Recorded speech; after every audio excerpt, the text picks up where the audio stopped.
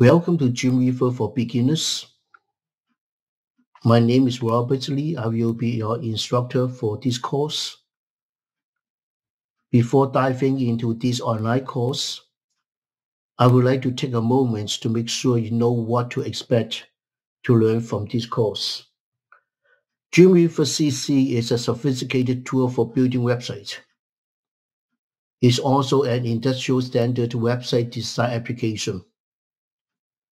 Dreamweaver has a lot of visual tools to help designing developing web pages.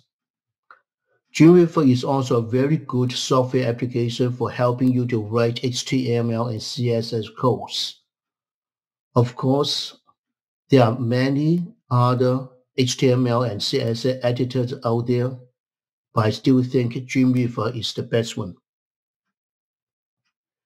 Dreamweaver is included in the monthly subscription of Adobe CC.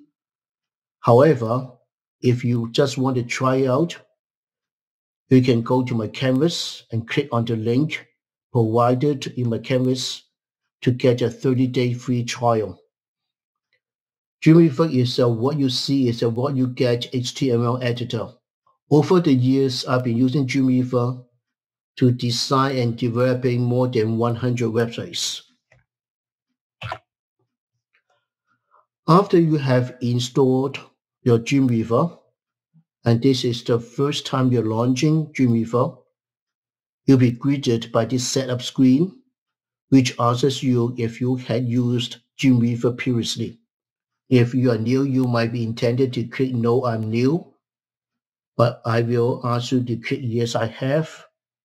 Actually, by clicking Yes, I have, you go through less steps by setting it up. In the next screen, Dreamweaver will ask you, do you want developer workspace or do you want standard workspace?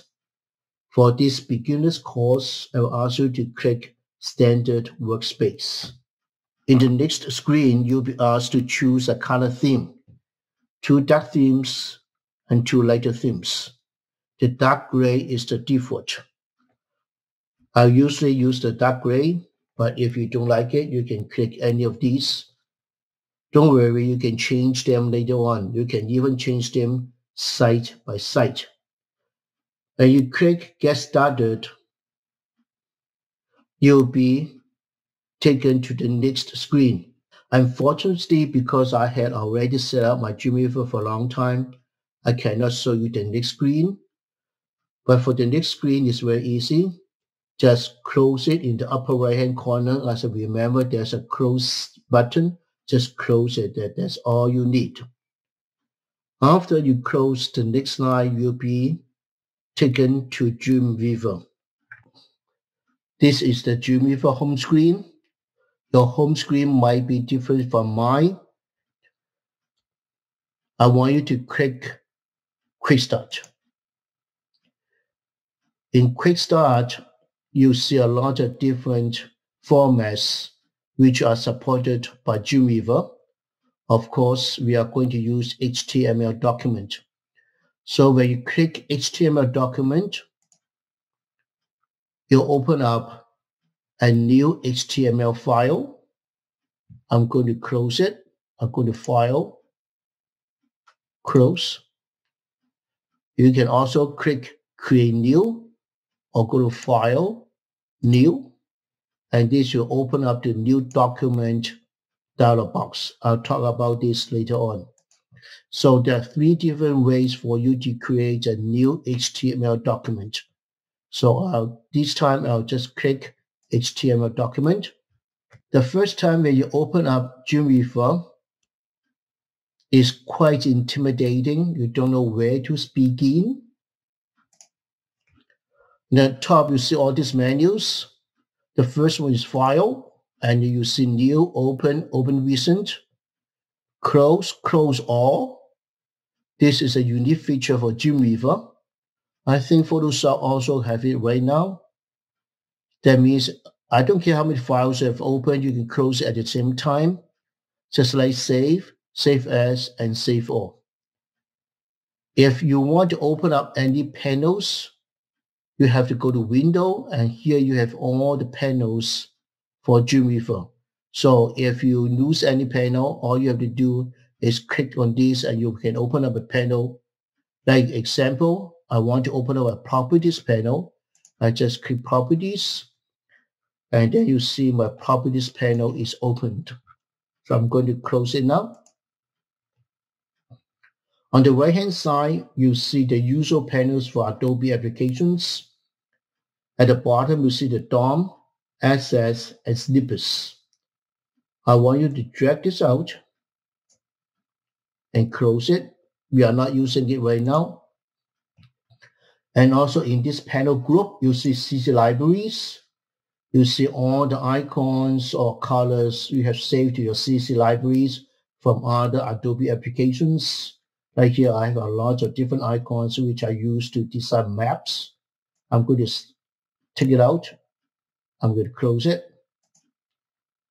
CC Designer, we'll talk about this later on, but the most important thing is the insert. When you click on insert, you see all these categories.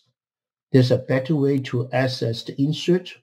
It's by dragging it out and drag it to the top until you see a blue bar. Release your mouse and then your insert will be docked to the top of your Dreamweaver page. This is how I like to set up my Dreamweaver. Next, at the top, you see your workspace.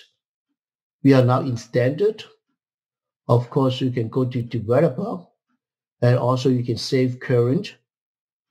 If I want to save current, I can just click save current. And so this is saved.